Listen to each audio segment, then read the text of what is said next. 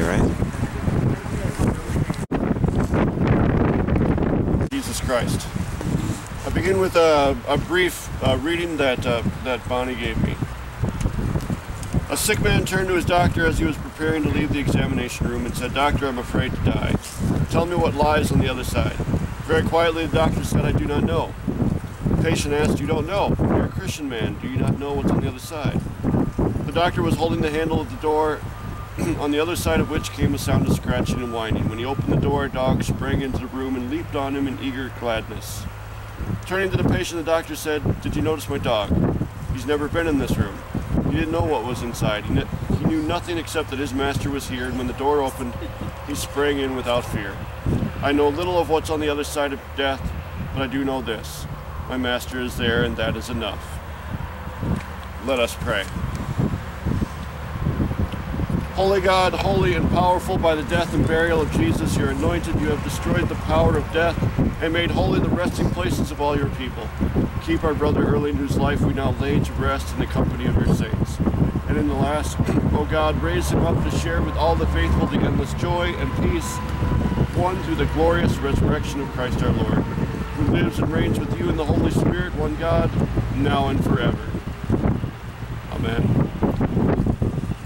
A reading from Paul. I'm telling you a mystery. We shall not die, but we shall all be changed. In a moment, in the blink of an eye, at the last trumpet. For the trumpet will sound, and the dead will be raised, and we shall be changed. For this fragile body must be made everlasting, and this mortal body must become immortal. When the fragile becomes everlasting, and the mortal becomes immortal, then shall come to pass the saying that is written, death is swallowed up in victory. Death, where is your victory? Where is your sting? The sting of death is sin, and the power of sin is the law, but thanks be to God who gives us the victory through our Lord Jesus Christ.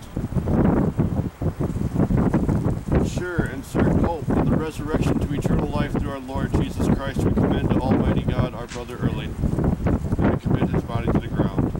Earth to earth, ashes to ashes, dust to dust. The Lord bless him and keep him. The Lord's face shine on him with grace and mercy. The Lord look upon him with favor and grant him peace. Rest eternal grant him, O Lord, and let light perpetual shine upon him. And together let us pray the prayer that our Lord has taught us. Our Father, who art in heaven, hallowed be thy name. Thy kingdom come, thy will be done, on earth as it is in heaven. Give us this day our daily bread, and forgive us our trespasses, as we forgive those who trespass against us. And lead us not into temptation, but deliver us from evil. For thine is the kingdom, and the power, and the glory, forever and ever. Amen.